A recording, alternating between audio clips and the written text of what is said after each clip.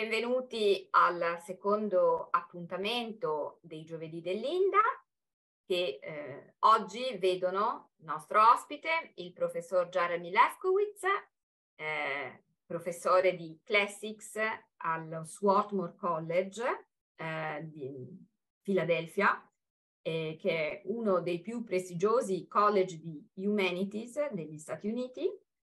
Il professor Lefkowitz oggi ci introdurrà alla Pace di Aristofane.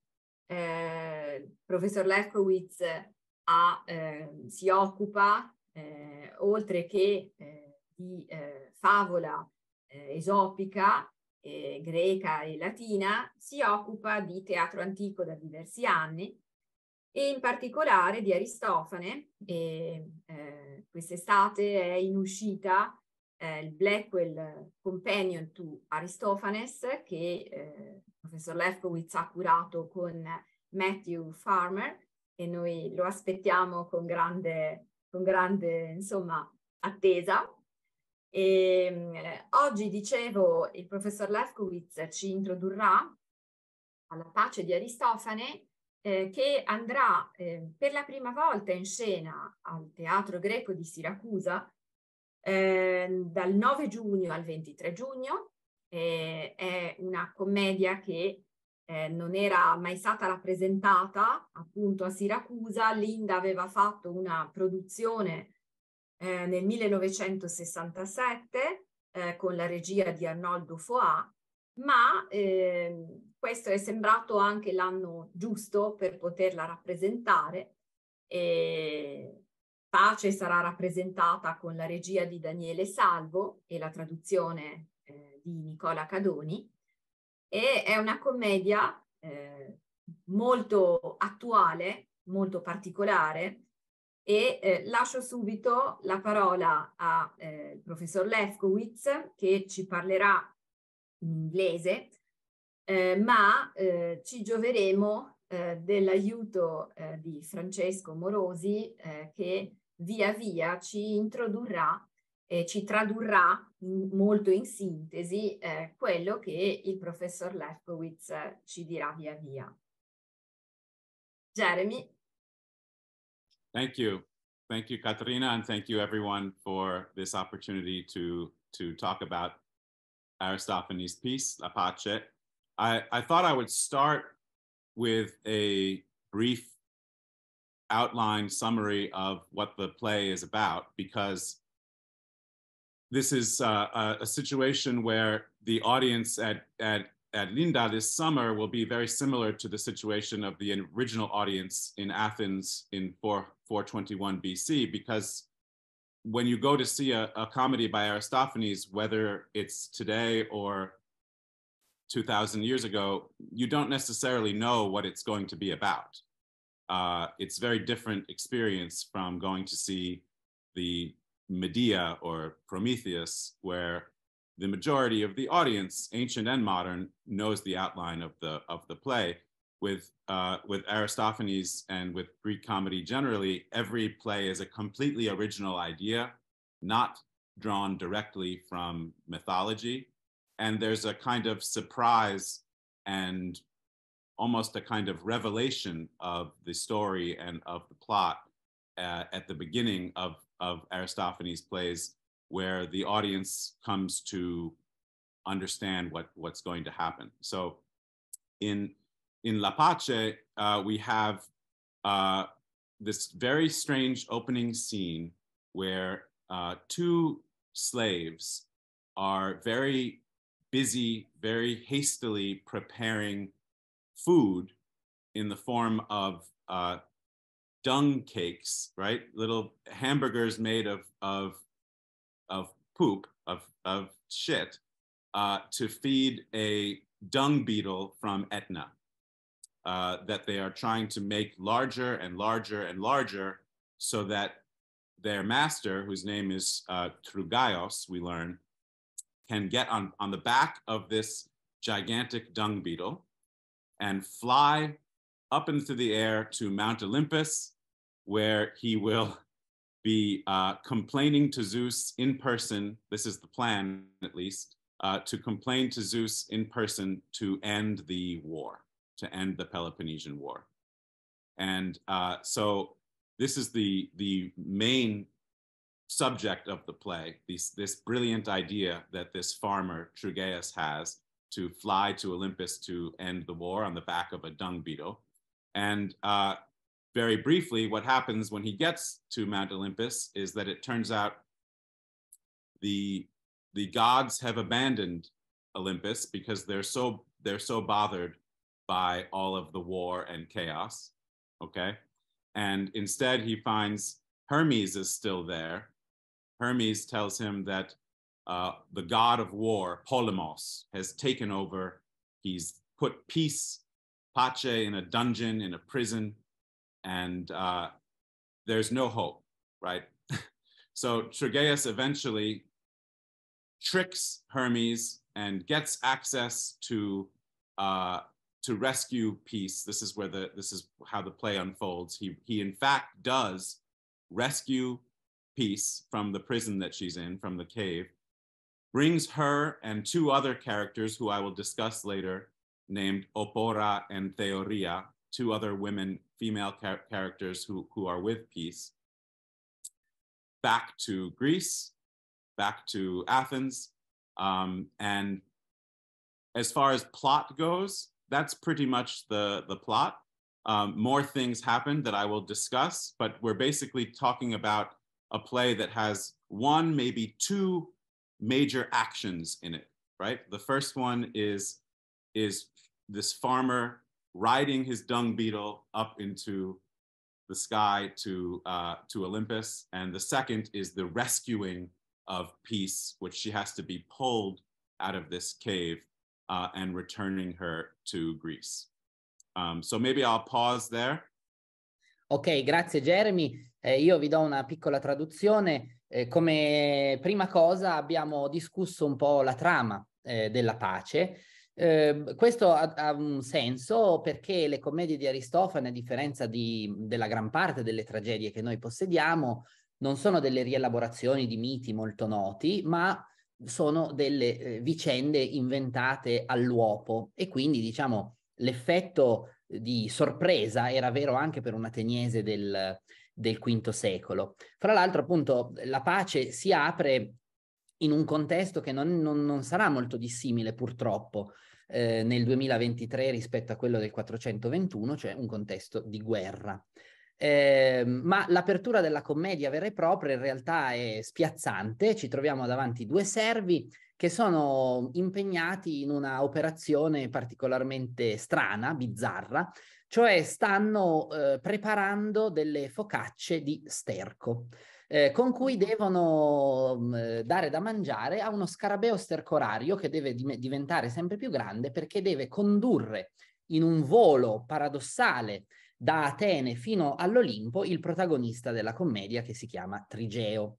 L'idea di Trigeo è piuttosto semplice, per quanto strana, cioè prendere questo scarabeo, arrivare fino all'Olimpo e chiedere a Zeus di interrompere la guerra che sta durando ormai da 9 anni fra Atene e Sparta. Quando Trigeo arriva finalmente sull'Olimpo dopo un volo piuttosto burrascoso, scopre però che gli dei non ci sono più. Si sono trasferiti, si sono stufati della guerra fra i mortali e se ne sono andati, disinteressandosi completamente della condizione degli uomini. Trigeo scopre anche da Hermes, che è l'unico rimasto sull'Olimpo, che Polemos, cioè il dio della guerra, ha rinchiuso Eirene, cioè la dea della pace, la personificazione della pace, in una caverna, dove è appunto tenuta prigioniera.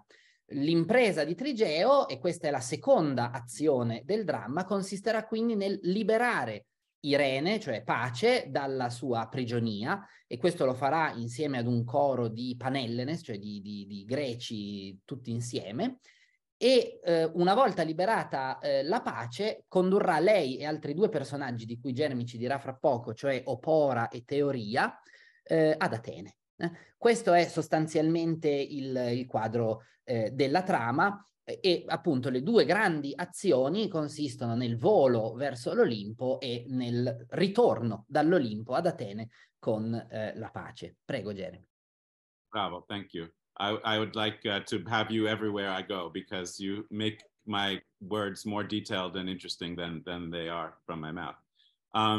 So I think what I would like to do with our time today is to look at some ways in which La Pace is very much a traditional Greek comedy, and the things that make it typical of the rest of Aristophanes' corpus.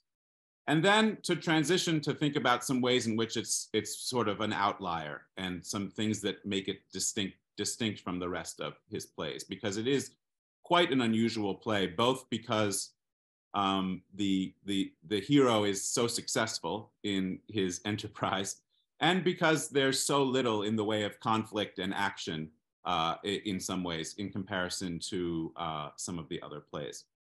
So let's start with some ways in which it is a typical Aristophanic comedy that you might compare to the Lysistrata or the Clouds or Acharnians and the other plays with which the audience might be familiar.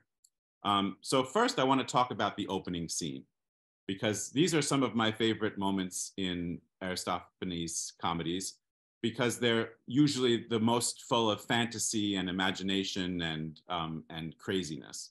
And so Trougaios, the hero of this play, is in many ways a typical character, a typical, we might call, comic hero in Greek comedy. We hear from those around him, from the slaves and from his children, that he has a kind of madness, right? A mania. This is true of a lot of Aristophanes' main characters. If you think back to Clouds, the main character, Strepsiades, right? He's complaining about his son is crazy with his addiction to horses and spending money on horses. Or in the Vespa, the wasps, the main character has crazy addiction to jury service, to the courts.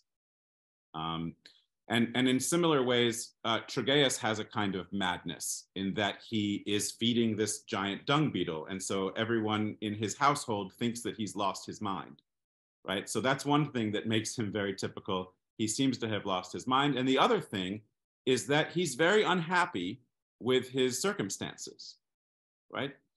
The hero of a Greek comedy, almost always, there's something wrong, right, with life in Athens. There's something that's making them unhappy.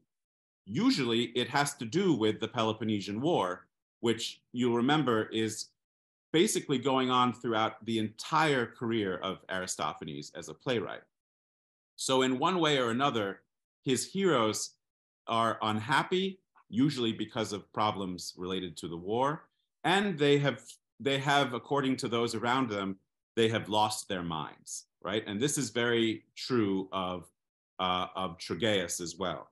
And so when he is feeding this, when his slaves are feeding this dung beetle and he finally gets on top of it and mounts it and tries to fly into the air, there's this wonderful scene where the crane, the Geronos, has him up in the air, hovering over the stage, and his children, these little girls, come out of the house and they say, "What's going on? Ti pragma," right? What is the affair? What is the problem? What is the issue? And this happens in many other plays of Aristophanes too, where someone inside of the play starts to question what is happening, what is going on, and this gives the opportunity to reveal and unveil the new original nous or idea, right? The new plan that this brilliant comic hero has come up with. And so there's a lot of mystery and fun in this opening scene that makes it very typical of the rest of Aristophanes' plays. And of course, one more thing to note about the opening is that it's very typical of Aristophanes to be engaging in parody of tragedy, particularly of his favorite target, Euripides, right? So just a few years before La Pace was produced in 421 BC, Euripides had a play called the Bellerophon in 425, I believe, at the same festival, right? And so this is famously this play of this very powerful Greek hero. If you don't know about Bellerophon, just think of Heracles. He's basically a type of Heracles figure. And one thing that he did was he went around the Greek world killing monsters just like Heracles, and he captured Pegasus. And Pegasus became his private airplane horse, right? And so Bellerophon, of course, it's a tragedy. So Bellerophon's flight on Pegasus to Olympus is a failure. He tries to join the gods, but he is smitten, brought down, and he falls tragically to his death. And so in the middle of Trugeus's flight on the dung beetle, hovering above the stage, he is singing in songs that are parodying lines from Euripides' play. So these are some ways that I've outlined that I guess I'll pause in a moment for you, Francesco, but some ways that I've outlined that from the beginning of the play, it seems very much like we have a typical Aristophanes comedy with many of the signature elements that we have come to expect from his comedies.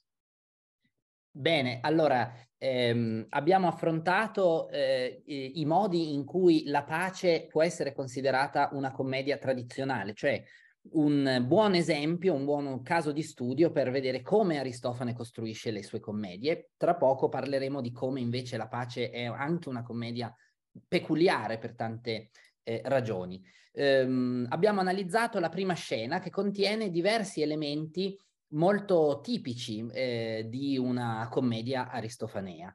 In particolare la definizione di Trigeo, il protagonista o l'eroe comico, come vogliamo chiamarlo. Trigeo ha diverse caratteristiche tipiche dell'eroe comico.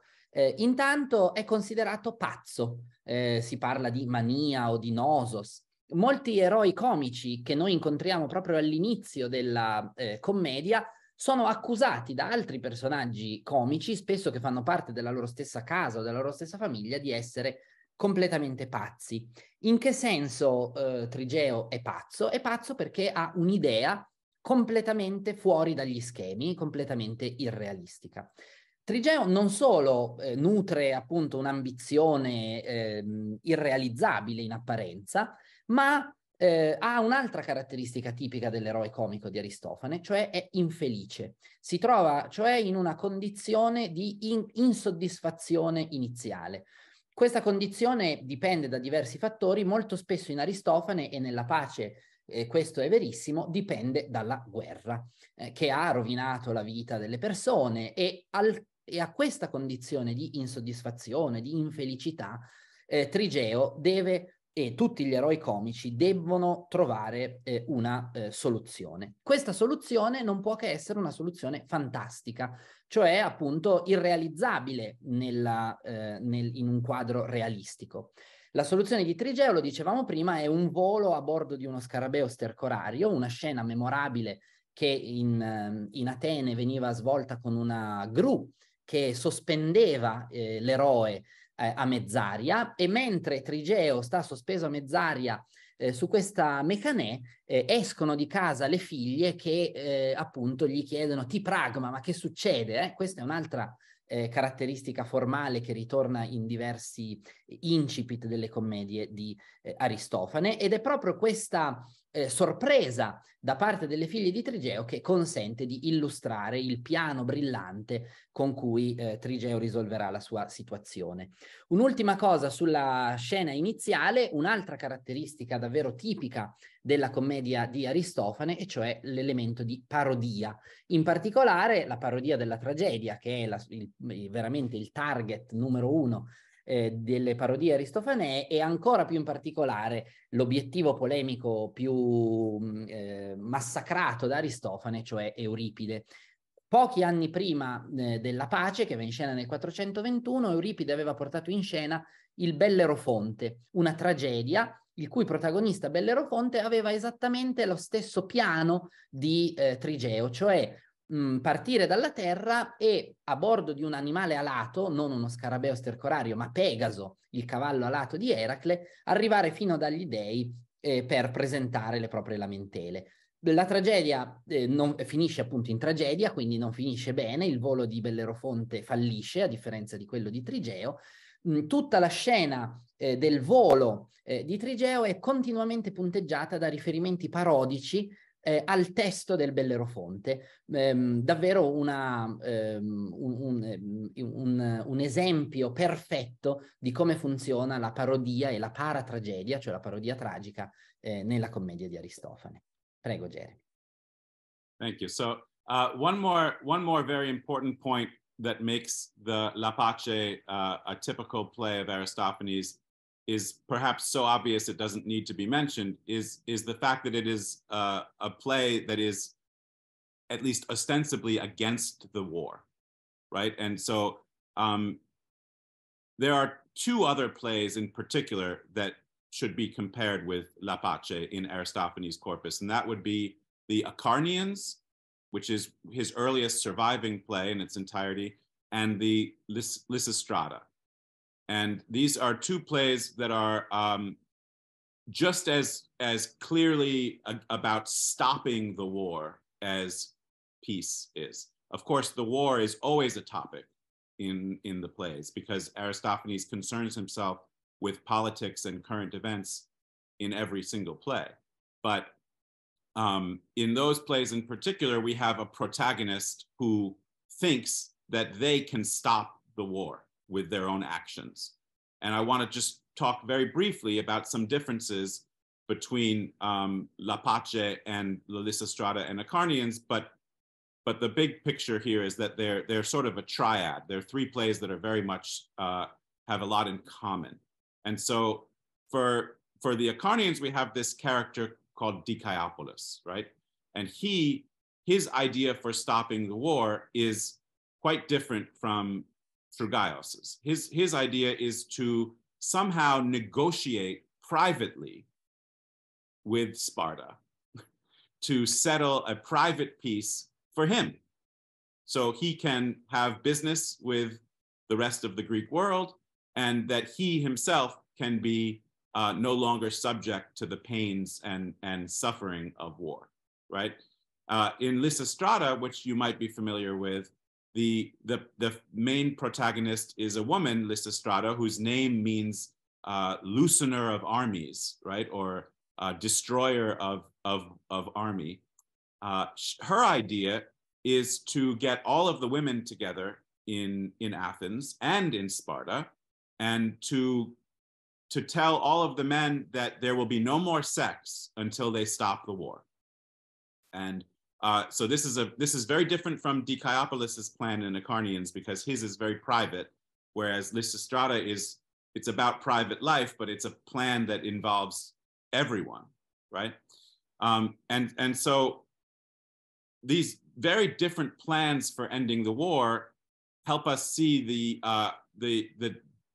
the distinctiveness of Trugaios's scheme, because in Trugaios's scheme, he is actually going directly to the source, right? He wants to go to Olympus, right? And bring Pace herself to Earth, right? So his is at once, it's a much more public and generous type of plan. And it is also in some ways on a much grander scale than the two other plans, because the two other plans are actually not so crazy, right? Dicaeopolis, if he wants to, he can probably, against the law, right, negotiate with Sparta. Probably there were people who were doing that already in Athens and selling their products and doing business with Sparta. And Lysistrata's plan, it sounds crazy to go on a sex strike and to end the war. But in fact, this is something that happens from time to time in history. And in the spirit of Lysistrata, people have actually tried her techniques to end war. And it's wild to think that it would work, but it isn't wild to think of withholding sex in order to to get the men to stop fighting, right? It's got a kind of realistic dimension to it almost. And so maybe I'll pause there, because what I want to do now is transition to what makes peace so different from the rest of Aristophanes' corpus, with an emphasis on its pursuit of peace in a much more holistic, grand kind of way. Benissimo, allora una cosa naturalmente fondamentale che tendiamo a dare per scontata, ma che è davvero al centro della Pace di Aristofane: la pace è una commedia contro la guerra. Naturalmente non è l'unica commedia contro la guerra che Aristofane ha prodotto e che noi possediamo, ne abbiamo almeno altre due. Gli Acarnesi, che sono la prima commedia di Aristofane che noi possediamo integralmente, del 425, e la Lisistrata, una commedia molto famosa.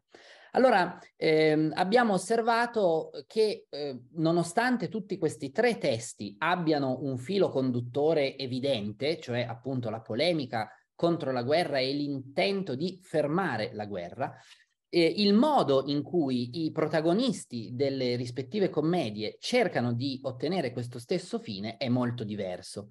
Diceopoli, il protagonista degli Acarnesi, ha un'idea che potremmo definire egoistica, cioè messo in minoranza dall'assemblea ateniese, decide di trattare una pace separata con Sparta, cioè di arrivare ad un trattato di pace per lui soltanto, che un trattato che esclude tutto il resto di Atene.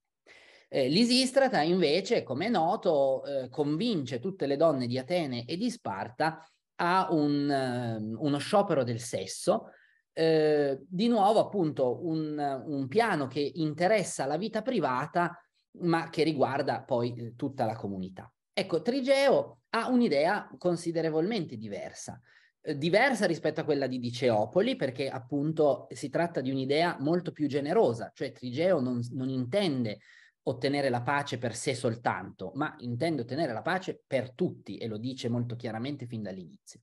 È anche diversa rispetto a quella di Lisistrata, perché è un'idea molto più grandiosa. L'idea di Trigeo è addirittura quella di andare direttamente alla fonte, cioè rivolgersi direttamente alla causa di tutti i problemi, e cioè gli dei. Nel complesso, diciamo, i piani di Diceopoli e di Lisistrata, per quanto naturalmente molto bizzarri, sono dei piani che hanno una percentuale di realismo, di realizzabilità. Quello di Diceopoli forse appunto un po' illegale, quello di Lisistrata, insomma, diciamo, la storia ha alcuni esempi di scioperi del sesso che sono stati fatti anche sullo spirito di Lisistrata medesima. Quello di Trigeo invece è un piano completamente fuori dagli schemi e fuori dalla realtà. E adesso sentiremo dal professor Lefkowitz in che senso e in che modo questo piano e la commedia che ne discende è davvero peculiare. Thank you again. So I think what sets La Pace apart from the rest of Greek comedy, and especially to the other two plays that focus on ending the war, is the overwhelming success of the plan, right? Trygaeus is successful. He brings peace back to Earth. Not only that, he brings back her companions, Opora and Theoria, whose names represent a kind of, Opora represents a kind of harvest, a very plentiful, successful harvest, a kind of cornucopia, right? And Theoria, whose name is a fascinating word, one of the most fascinating words in the Greek language, I think. Theoria, it's related to the word theory, theoria. It's related to the word theater, and theatai, spectators. But it has something to do in this case with a kind of travel for religious festivals, right? A kind of a going to see a religious festival in the countryside, this sort of thing. But it's a complicated word that I love, and we'll talk more about if anyone has any questions for further discussion. But he's successful. He brings these figures back. he's going to marry opora, right? And grant theoria to the council, or is it the opposite? So it's the success of his plan that sets it apart, but then also it is the play's visceral celebration of the pleasures of peacetime that make it so different from maybe anything else in Greek literature. So I want to talk about some of those features in the time that remains, starting with the remarkable success of Trygaeus, because I think it's not an overstatement to say that he is the only figure in all of Greek literature to successfully travel to Olympus. I can't think of anyone else, right? It's usually the thing that you get punished for trying to do, right? Because of hubris. But he successfully travels to Olympus. And on top of that, as a hero of Greek comedy, we're used to seeing the plan that they pursue. We're used to seeing it fall apart, right? Something about the plan is successful in most plays, but then the circumstances that unfold after the initial success are usually more complicated than the original problem, right? So in Clouds, famously, the plan is to educate, for Strepsiades to educate his son, who has this addiction to money spending and to horses, at Socrates' school. But it works for a little bit, but then it turns out that this is not a success that Strepsiades can live with, because his son has become impossible, has become overbearing and doesn't listen to him anymore and is violent.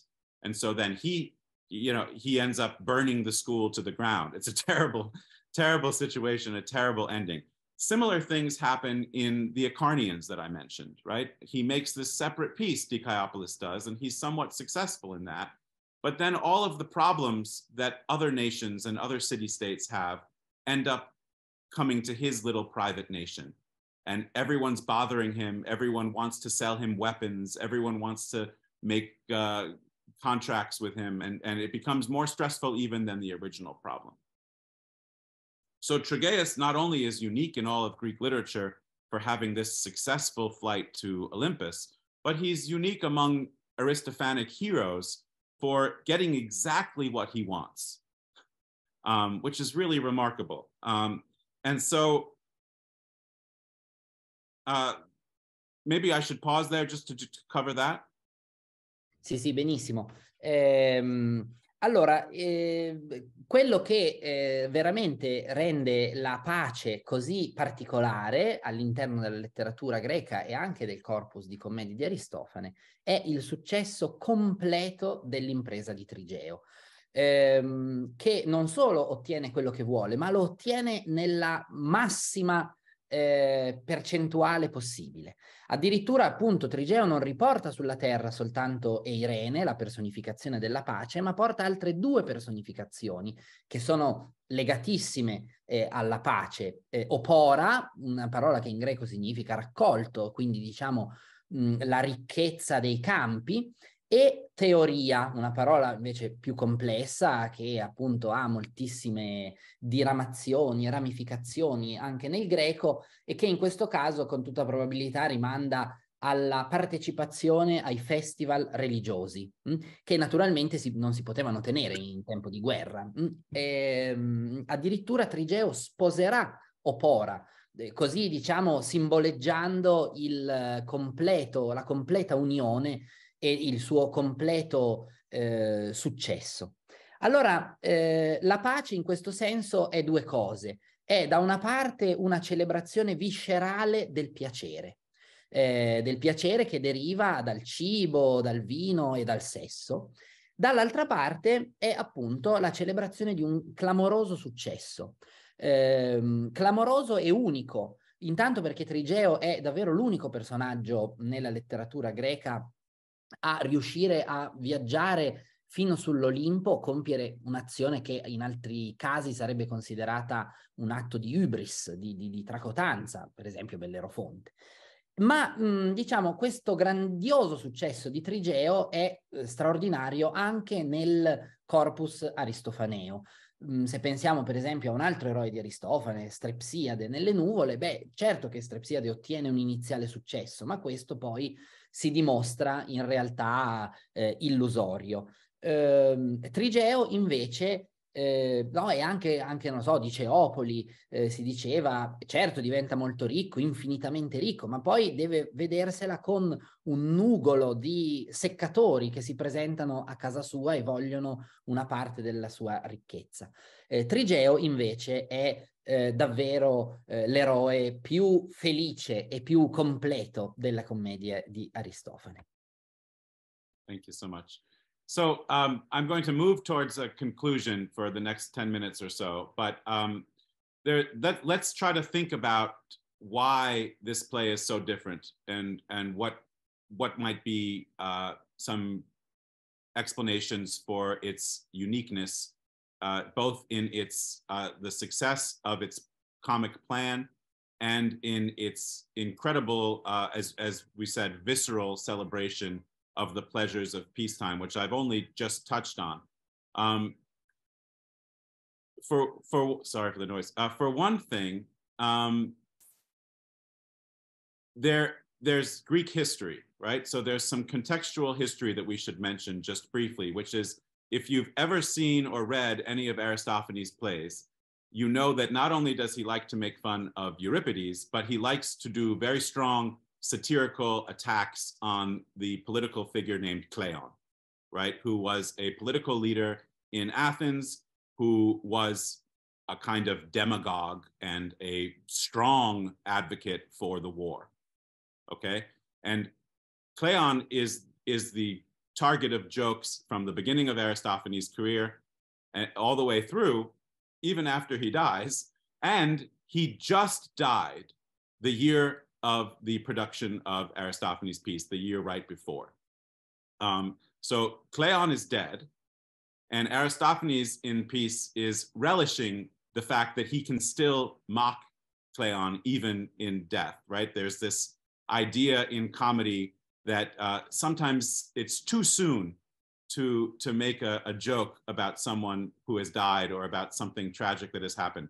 For Aristophanes, this is not a problem at all. It's never too soon. When Euripides dies, he will make the frogs right away. And when Cleon dies, he is mocking him. And at the same time, and in the same battle, the leader of the Spartan force, Brasidas, who is similar to Cleon in his strong advocacy for war, has also just died the year before. And at the same time that Aristophanes is composing this play and preparing the production, there is a genuine, very real hope for a peace treaty, right? This is known as the Peace of Nikias, which is going to be ratified the same season as the Great Dionysia Festival where this play is being produced. And so one explanation for why this plan is so successful and why the pleasures and the reality of peace feel so real is that there is a sense both in the play itself and probably in the audience at large that we might be on the brink of a real peace. That's one reason. And another reason, you can put the history aside also and consider how it relates to the play or not.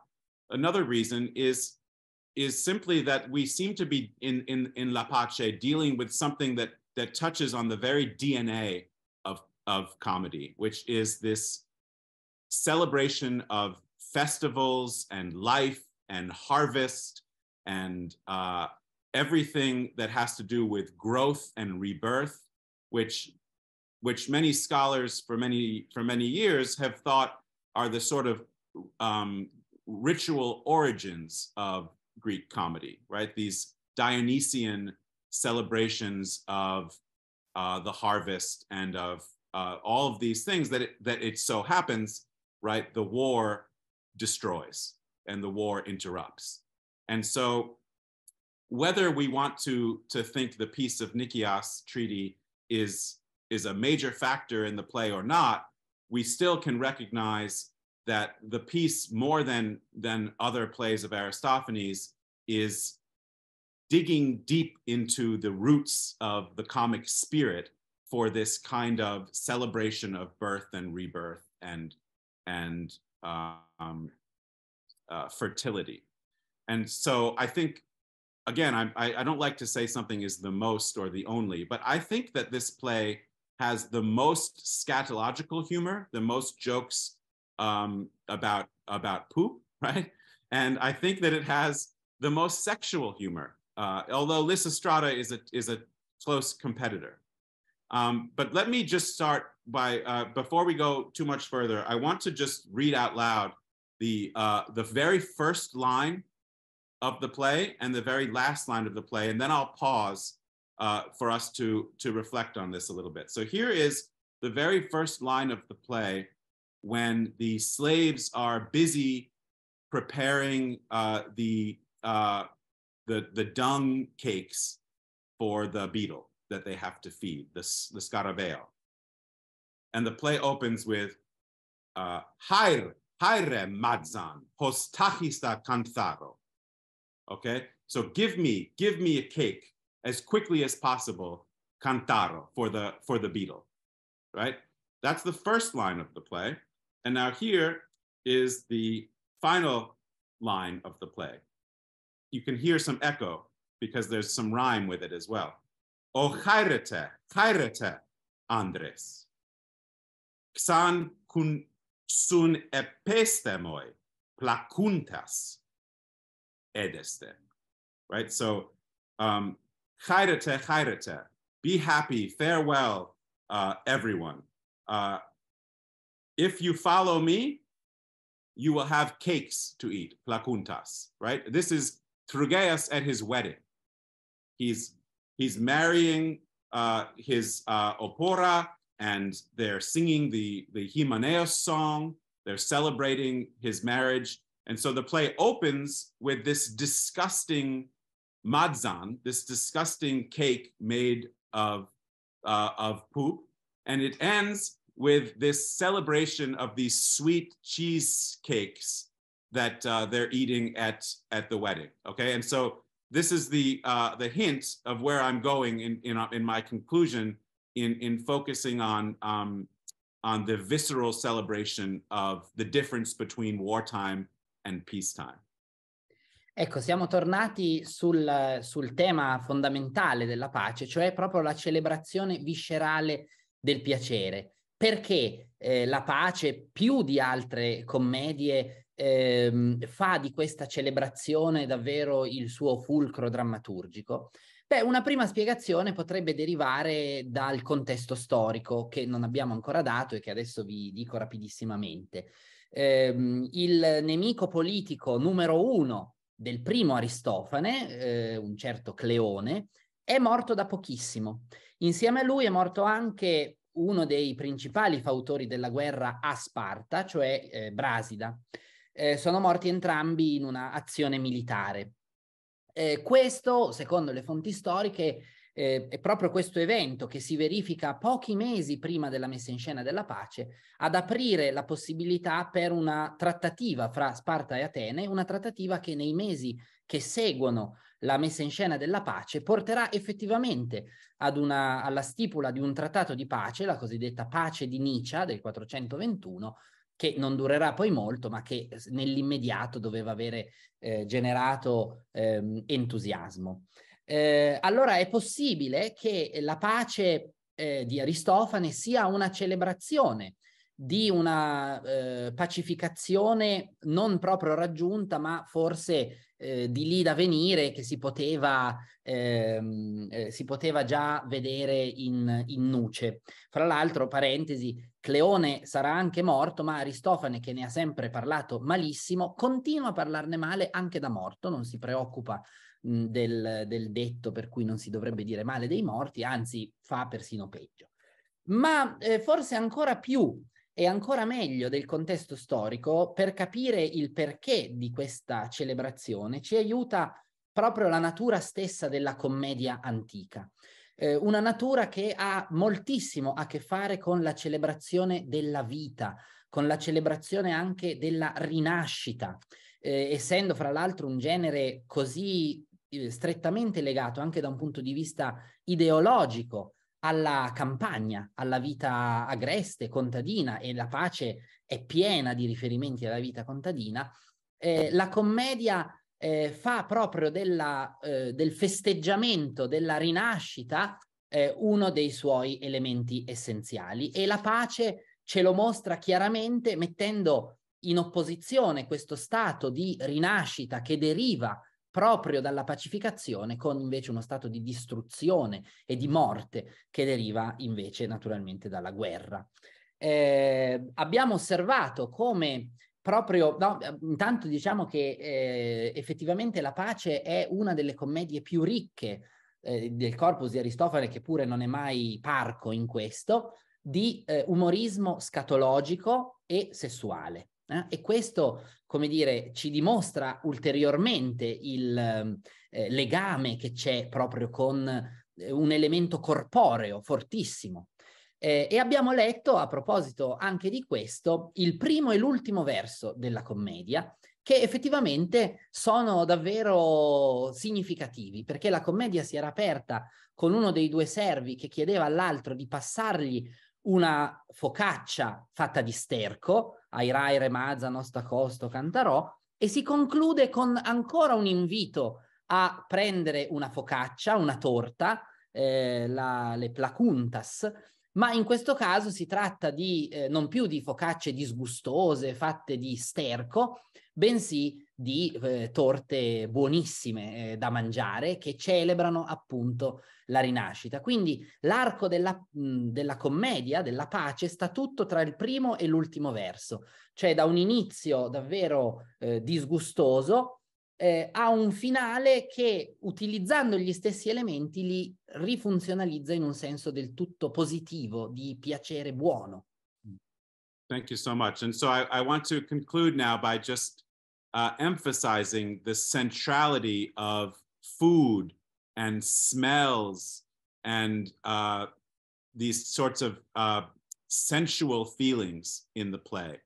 Because the point of this play seems to be that even if you begin with just disgusting conditions of this shit everywhere and horrible smells and perversion of food preparation, right? Not only do you have the slaves making these focaccia di sterco for the beetle, you also when Turgeus arrives in Olympus, Polemos, war, is making a salad of all of the Greek people. He's preparing a mortar and a pestle to smash up all of the Greek people to make a salad. So somehow from these beginnings, rather than flying on Pegasus, but instead choosing the beetle of Aesop, right? The dung beetle right from Aesop's fables, to go, comedy seems to be saying, Aristophanes seems to be saying,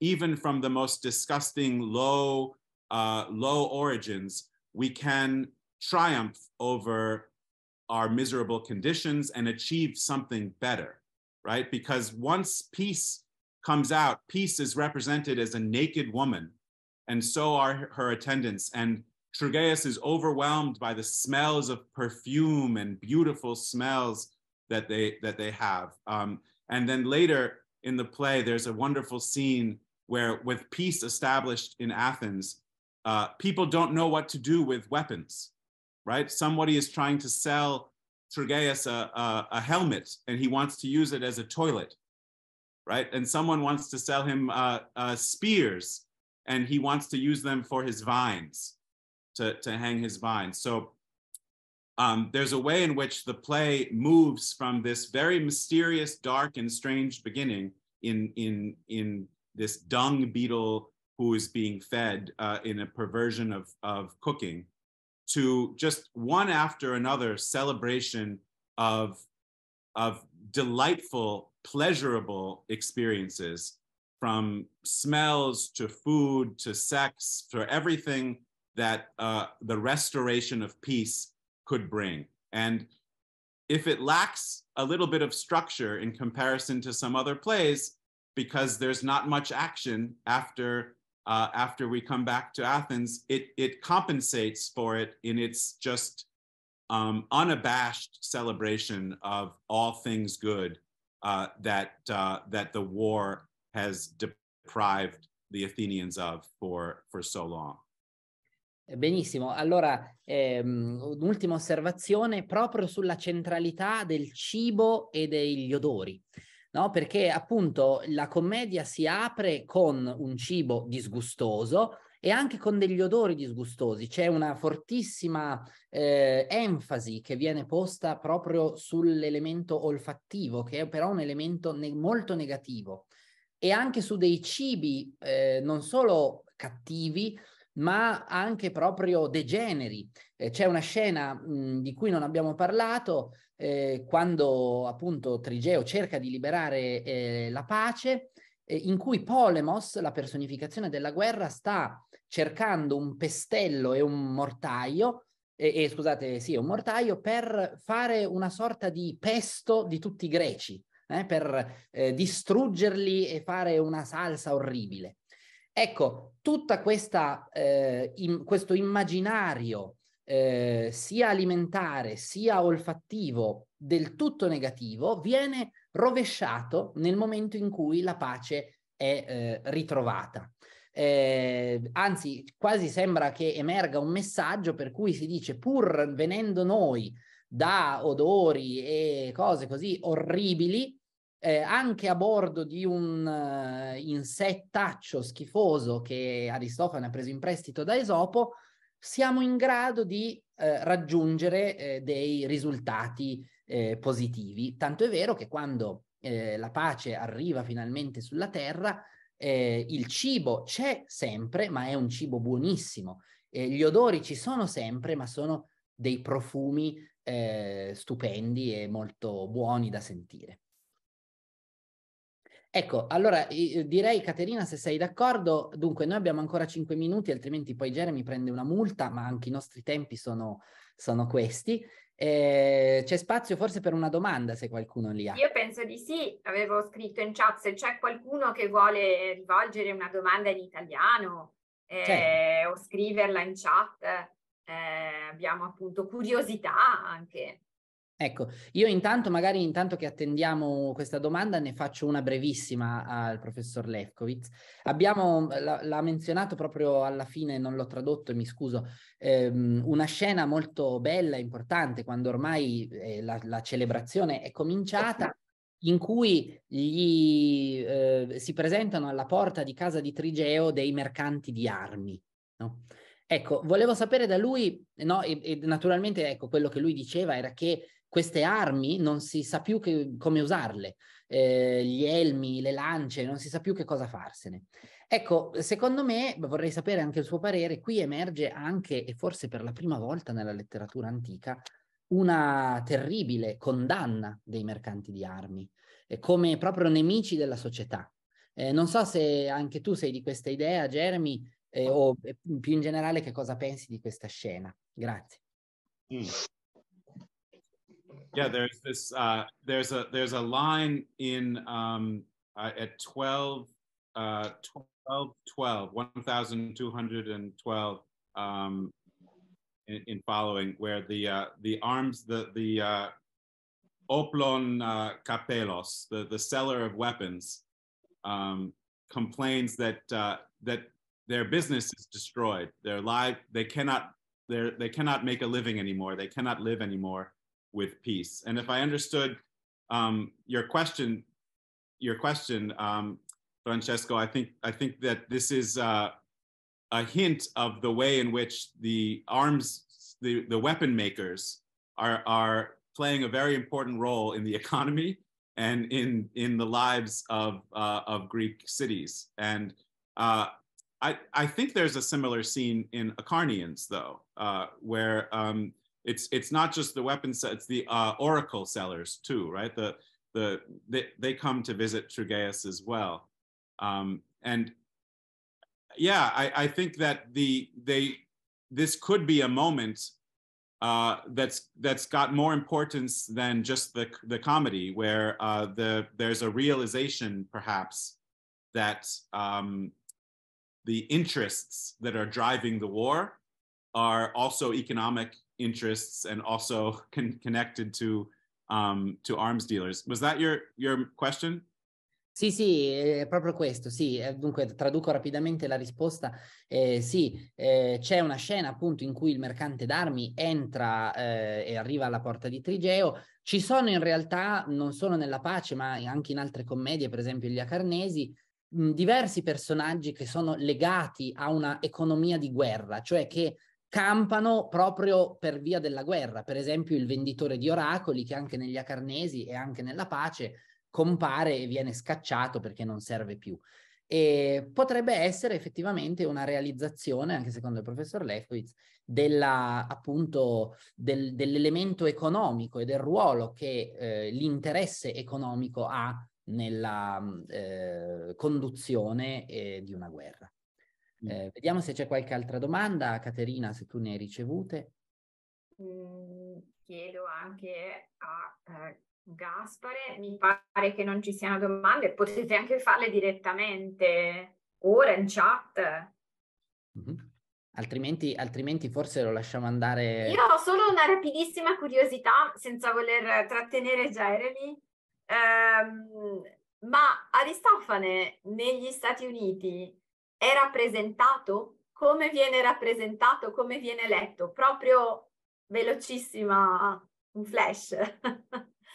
Well, that's a huge question that I'm not qualified to answer very briefly. But I will say that during times of war, especially, so I have memories of the invasion of Iraq in 2003 and of Afghanistan in 2001. There is the La Pace is not the play that people think of. It's usually Lysistrata that people think of as a play to put on to voice their protest of the war. And maybe this is more a play for people who have already been through war for many years, right? Looking towards the end of it, rather than Lysistrata, which seems to be like there was this thing called the Lysistrata Project in 2003 that lasted several years.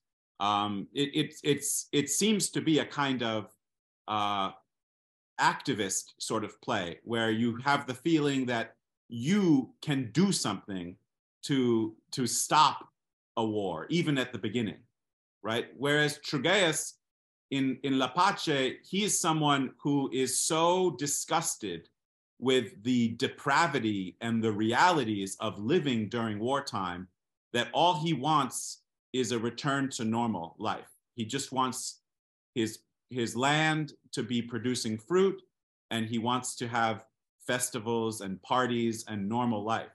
And so I know this is not anything like a response to your question about the performance of Aristophanes in America, big picture. But I think when it comes to the idea of an Aristophanic comedy being opposed to war, I think that it's not the one that people stage right away. Probably they see the title and they get excited. Ooh, we could do Aristophanes' piece, Aristophanes' Pace. But it turns out that it's different. Maybe it has more in common and more meaning for people who are living through war on the ground, I think, than any of his other plays. Sì, una traduzione anche di questo. Naturalmente il tema delle rappresentazioni di Aristofane negli Stati Uniti è enorme. Diciamo, il professor Lefkowitz ha però fatto una panoramica abbastanza interessante su un tipo specifico, cioè le commedie pacifiste, e ha osservato che anche in tempi recenti, e purtroppo diciamo occasioni non sono mancate, la guerra in Afghanistan nel 2001, quella in Iraq nel 2003, Aristofane è tornato alla memoria in molti teatri, però la commedia che solitamente veniva scelta era Lisistrata. C'è un famoso progetto, il Lisistrata Project del 2003, e ci sono diverse performance di Lisistrata. Forse perché abbiamo ipotizzato la Pace è appunto una commedia che sta un passo dopo, no? Cioè, diciamo, Lisistrata è una commedia più diciamo attiva, e che quindi può rappresentare meglio lo sforzo per interrompere la pace, scusate, per interrompere la guerra, mentre la Pace, diciamo, potrebbe essere, e ci auguriamo presto che lo sia, un testo per terre che hanno ritrovato la pace. E forse, diciamo, questa potrebbe anche essere la ragione per cui la pace è mancata per così tanto tempo da Siracusa. Cioè è una commedia che non è banale, non è banale né metterla in scena, né appunto non è banale nei suoi contenuti. Bene, grazie. Caterina, un'ultima parola. Allora, ringraziamo moltissimo il professor Lefkowitz e ringraziamo anche chi ci ha seguito fino a ora. Grazie Francesco per la traduzione. Allora, aspettiamo tutti la pace dal 9 giugno al 23 giugno prossimi al Teatro di Siracusa. Non vediamo l'ora di volare Trigeo sullo scarabeo stercorario nella cavea del Teatro Greco di Siracusa. Grazie, buon pomeriggio.